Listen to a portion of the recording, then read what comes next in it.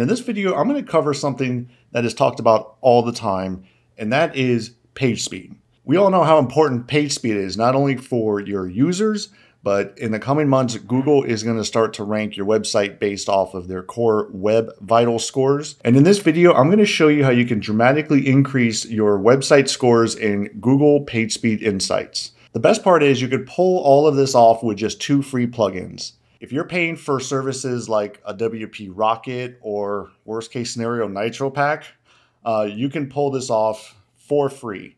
And if you're not familiar with how expensive some of these caching plugins are, for example, just to have caching on your website with WP Rocket, it's going to run you about 50 bucks.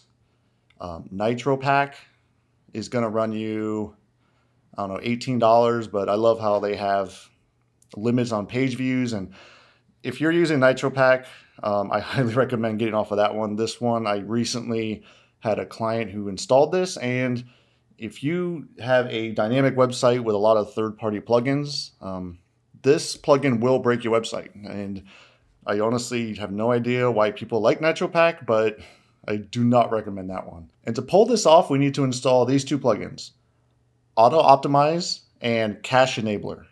Once you install these 2 plugins, it's going to take less than 1 minute to configure everything, and you'll be off and running with a very fast website. I'm going to show you what we're working with. We have our demo website right here, which, as you can see, is a fully integrated website with images and buttons and all this stuff. As of right now, before I turn these 2 plugins on and configure them, we're scoring about a 45 on mobile and a 66 on desktop on PageSpeed Insights. Now let's just jump right into it, and I'm going to show you how we can score in the 40s on mobile all the way up to the 90s. So before I start the timer, I'm going to show you, I already installed those 2 plugins I recommended, and once I click here, I'm going to start the timer and show you that in under 1 minute, you can get your website to score really well in Google PageSpeed Insights. Let's start the timer now. First, go to Cache Enabler. Once this loads, you can change this right here to a value for a couple days to cache. Click all these on, and that's it.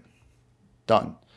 Now we go over here to the Auto Optimize, turn on JavaScript, keep this active, remove these scripts, turn on CSS, make sure you have aggregate CSS, inlines on, and inline all CSS, remove these WP content, add the optimized HTML, scroll down here. These are kind of optional. I usually turn those off. Hit save, empty, go to extra. I recommend you always serve your Google Fonts local, so turn that off and remove the WordPress emojis. Save. Now let's go into here and get a new score. Let's see where we're at now. And boom, right there. We're at a 93 now for mobile and 98 for desktop. So as you can see, we did that under 1 minute. I wanted to make this video to show how easy it is to actually cache your website all for free. There's been so much debate recently around why Elementor is slow and bloated, but I clearly just showed in less than 1 minute you can get your website to score really well. And in my opinion, the Google PageSpeed Insights tool is one of the most important page speed ranking systems out there because it's owned by Google and they rank your website.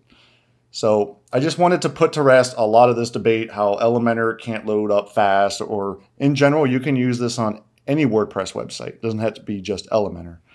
So if you found this video helpful, make sure you give it a thumbs up, subscribe to this YouTube channel, and hit the bell to receive notifications.